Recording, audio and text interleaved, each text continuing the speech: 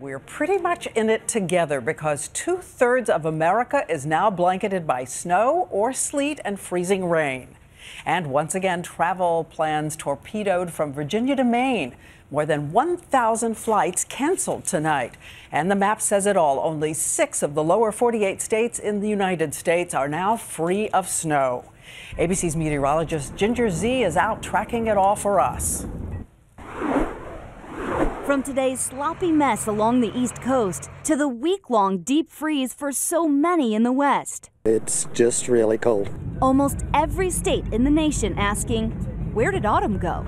These two systems are meeting up over Pittsburgh. It's going to come down very hard. The heavier, steadier snow likely across southeastern Massachusetts. We're getting an Arctic blast coming in, lasting for days. From Virginia through southern New England, just a little to up to a half foot of snow fell. The burst of beautiful winter transforming Tuesday into a frustrating commute. I drove all the way from Philadelphia and it was like this basically the whole way. As you get closer to New Jersey, the roads got worse and nothing's plowed. More than 80 car accidents just in Connecticut. Hundreds of schools closed. In Massachusetts, the slick road sending this plow crashing through a pole and into a pond. At Dulles International, the parade of plows trying to clear just over 2 inches.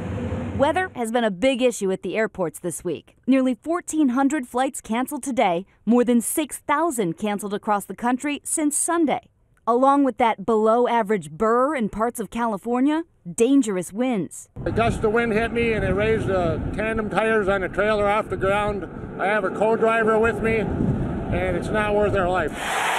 In Chicago, fans survived the Bears games in the coldest temps for this date in 18 years. Our Alex Perez put the temperature to the test. We took one of our ABC Chicago t-shirts, put it in water and hung it outside. Within 15 minutes, this is what we got, stiff as a board. Much of D.C. was shut down. Even a national transportation hearing was canceled. Many people staying home, but Senator Lisa Murkowski from Alaska made her way in the snow. It's wetter than it is white. And if you didn't have to drive, it was winter wonderful. The first of many snowmen and snow dogs in what feels like an already long whip of winter.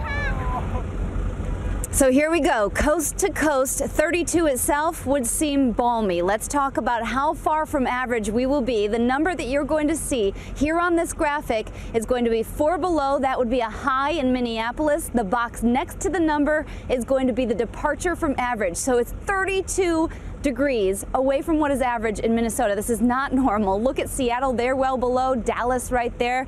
And Diane here on the East Coast, we're getting ready. 20s through the end of the week. I'm going to need hats just like this, and so will you. Our meteorologist, Ginger Z. Thank you so much, Ginger.